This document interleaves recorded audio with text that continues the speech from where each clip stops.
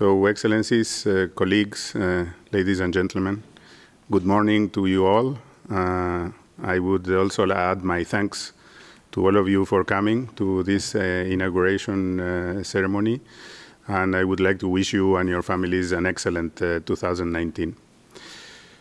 So it's for me not only an honor, but also a great pleasure to have been elected to serve the ITU membership as director of the Radiocommunication Bureau, and to integrate now the new team of elected officials under the leadership of our Secretary General, Mr. Haolin Zhao. I'm looking forward to good collaboration among all of us, and that the three sectors would be really bringing a cohesive and united, let's say, effort towards the benefit of all members. I'm also thrilled to be leading the excellent team of professionals that the Bureau has to serve the membership with quality and efficiency. As you all know, radio communication services today are key for all the development of the telecommunications and ICT ecosystems. Everything we do and everything we use today is using somehow a radio communication-enabled device. Everything is mobile, everything is wireless. So the radio communication sector of the ITU plays a vital role by managing the radio frequency spectrum and the satellite orbits, but also by adopting universally harmonized standards and regulation. And that is key in order to be able to bring affordable telecommunications to all, which is what all my predecessors talked about. So obviously I'm conscious about the great responsibility that the member states have deposited in me, the confidence that they have expressed in electing me for such an important role, and I'm thrilled to be able to be delivering on their expectations.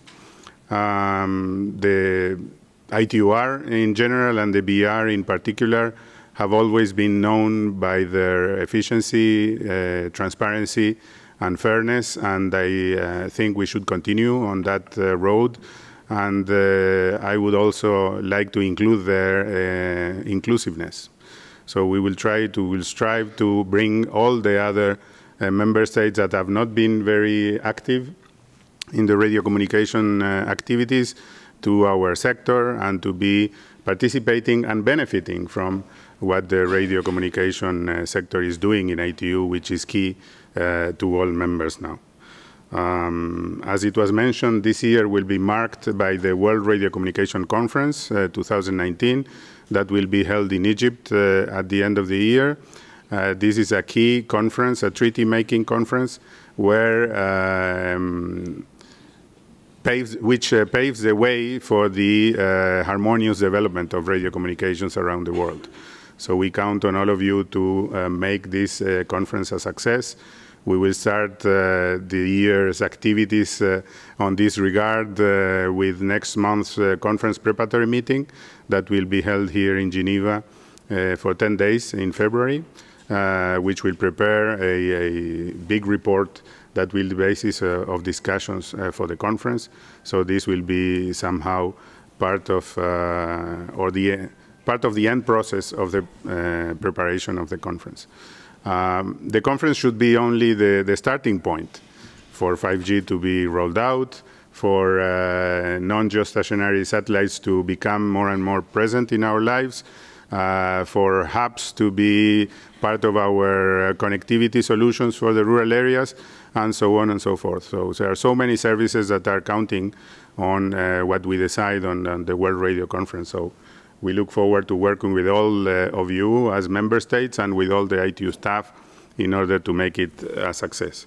So having said that, I reiterate my pleasure to be here and to count on all of you.